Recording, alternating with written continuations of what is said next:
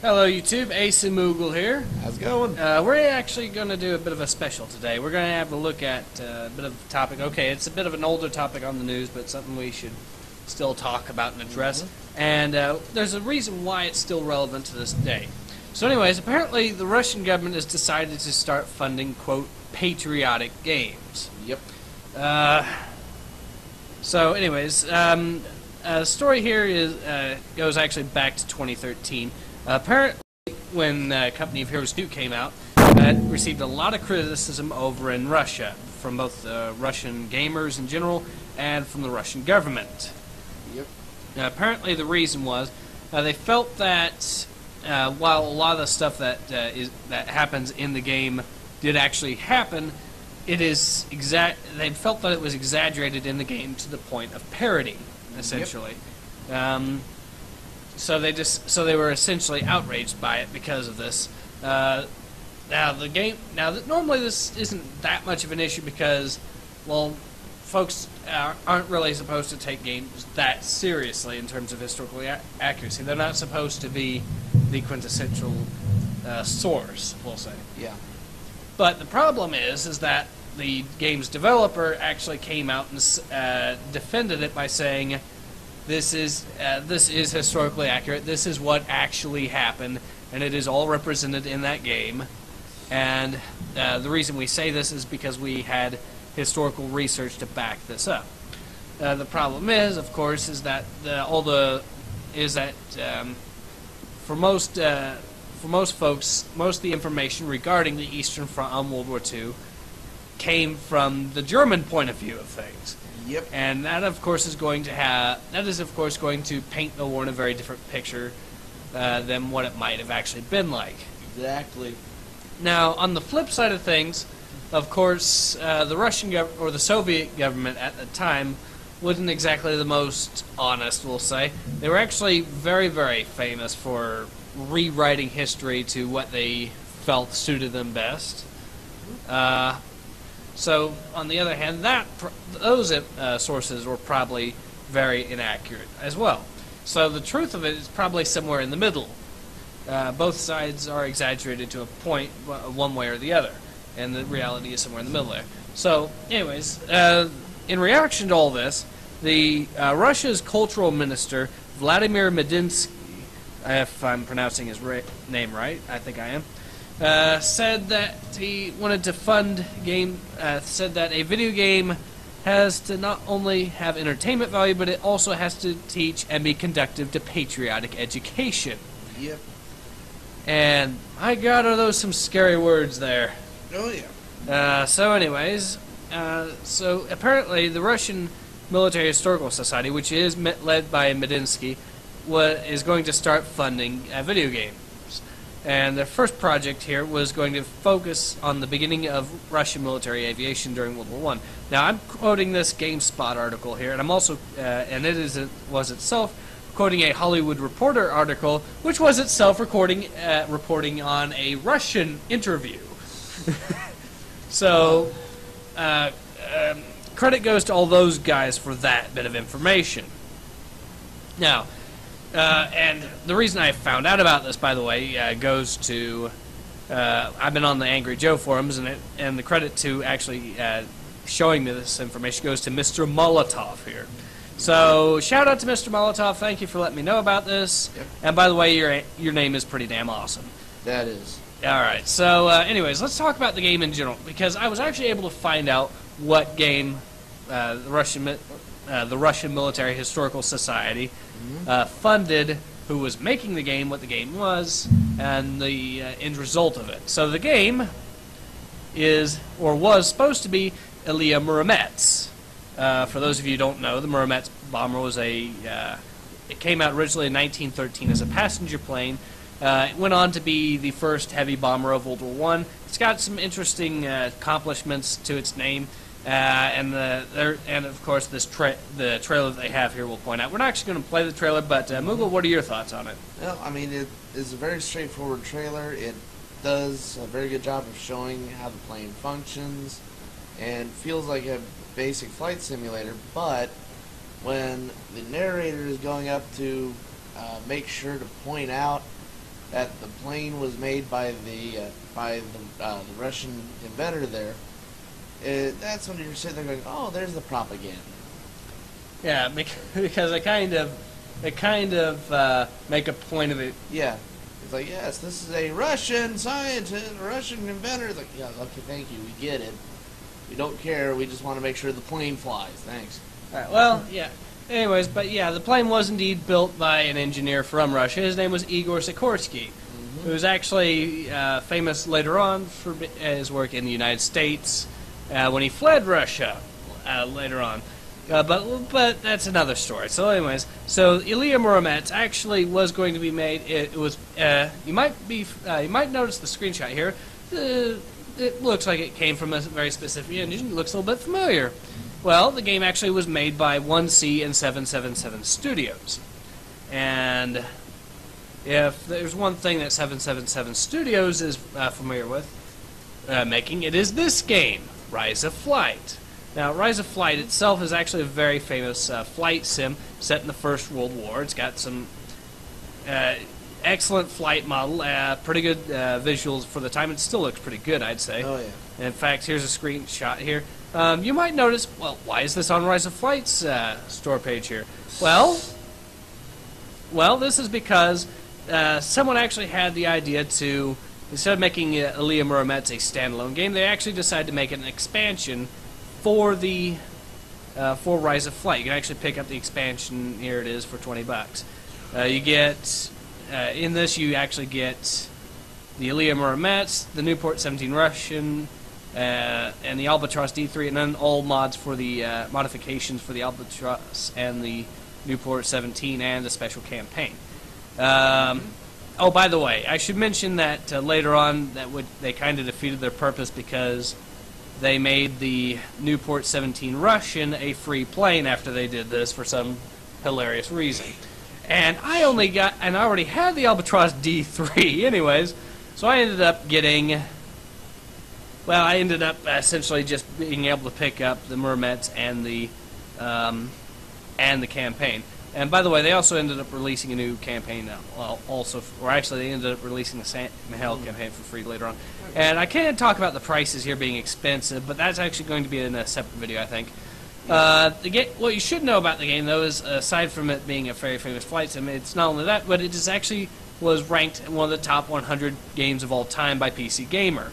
Here's a screenshot of the magazine from December 2012, I think, of it listing it as number 47 in that list. Thank you, Laser from SimHQ, for posting this, and thank you, SimHQ, and thank you, PC Gamer, I guess. All right, so here's the special goodie I've got for you guys. I have Rise of Flight on here. We are actually going to now do a review on this game to check to see just how much propaganda material is actually in it. All right, for your entertainment. So let's have a look. And it's going to start. We see on the right-hand side there the symbol of the Russian Military Historical Society. It's beautiful. Yes, it is. All right, so let's log in, and we're going to wait for the ballerina girl to do her ballerina girl statue to do her dance there. Obviously, a bit of propaganda. Obviously. She goes round. She goes round. She goes round. Oh. Yeah, I already received some medals in this game for playing it. Well, not just playing it, but let's start the campaign selection. Okay, alrighty, we've got some propaganda here, some propaganda posters. Thing is, though, this has always been the campaign selection screen. They always put a propaganda poster on for the campaigns, and you can actually count them 1, 2, 3, if you're counting the training campaign here. 3 campaigns for the Americans and propaganda posters match, and 1 German plus 1 Russian. Now, you could argue, I suppose, that we don't understand Russian. This probably says something in it. But unless it says something like Putin rules all or something like that, I think we'll be okay. And I don't think that's quite the case here. All right, so the campaign, by the way, is only 10 missions, which is kind of short for a flight sim. They do also have some bugs, but some hilarious bugs, too, I should mention.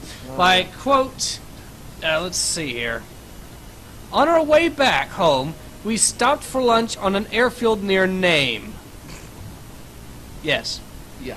Yes, that actually happens. Thank you, guys. Thank you. So, anyways, so yeah, some obvious little bugs that are probably going to end up fixing that. I'd say that we're actually going to show you the most, what is arguably the closest example I can get to propaganda in this game so far that I've seen. Now, while we're loading up, we're going. You'll notice that the loading screen itself is actually a movie theater. Yep. And it's also showing good-looking screenshots of the game of different aircraft, which are also all curiously, as of yet, on the Western Front. We've only seen 2 planes, a German and a British plane. So we're going to let it load, and it sometimes can take a while.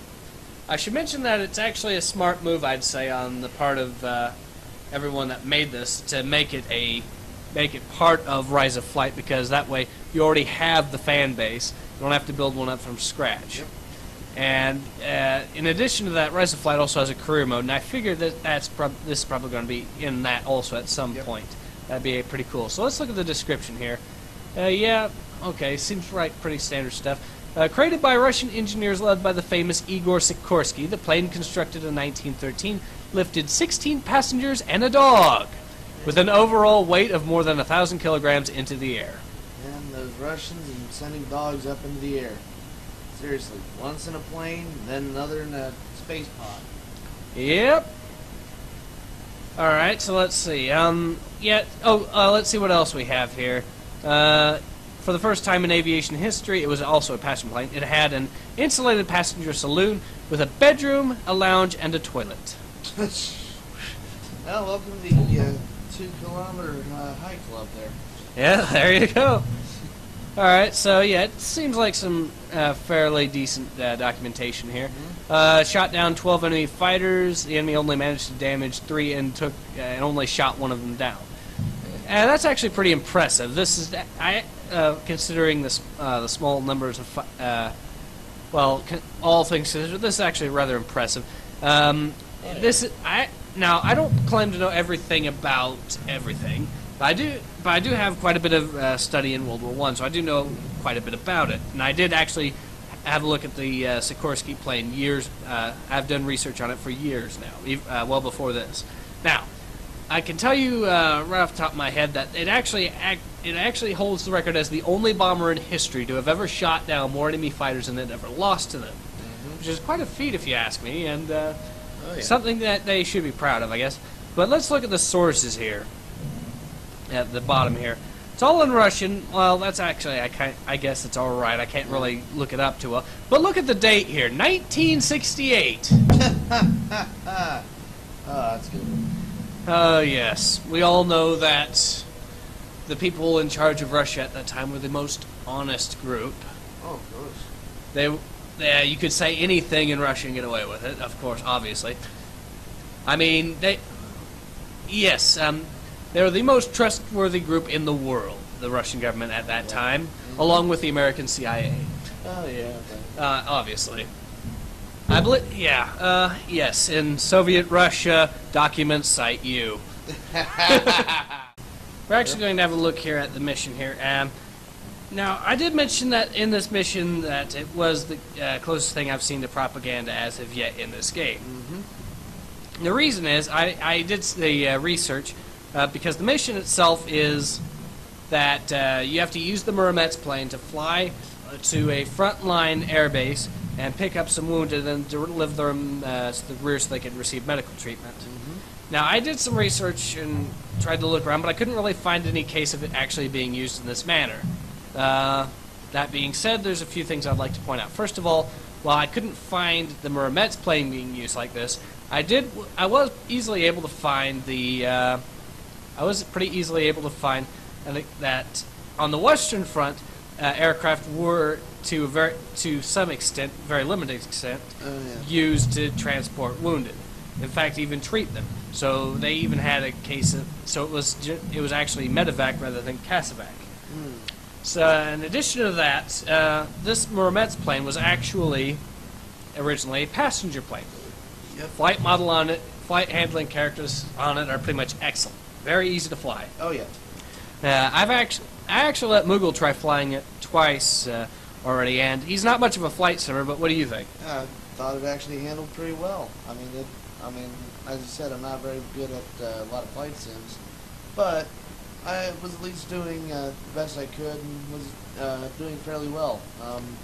Unfortunately, I still look like I'm half drunk while I'm driving, or while I'm flying it, but oh well. Yeah, hear you on that. Anyways, so while we're looking at this, so what else can I talk about on it? Well, I could say that. Well, I could say documentation-wise, there's another important thing to consider. This plane and the story behind it was during the time of Imperial Russia. Yeah. It was 99 years ago that this mission is supposed to occur. Mm-hmm. Now, a lot of things have happened in Russia and Eastern Europe in general in those past 99 years. Exactly. A lot of wars, a lot of government changes, and in some cases, a lot of, well, coloring of history, we'll say. So it'd be quite understandable for documentation to get lost or destroyed in that time span. World War II was very famous, for example, for causing a lot of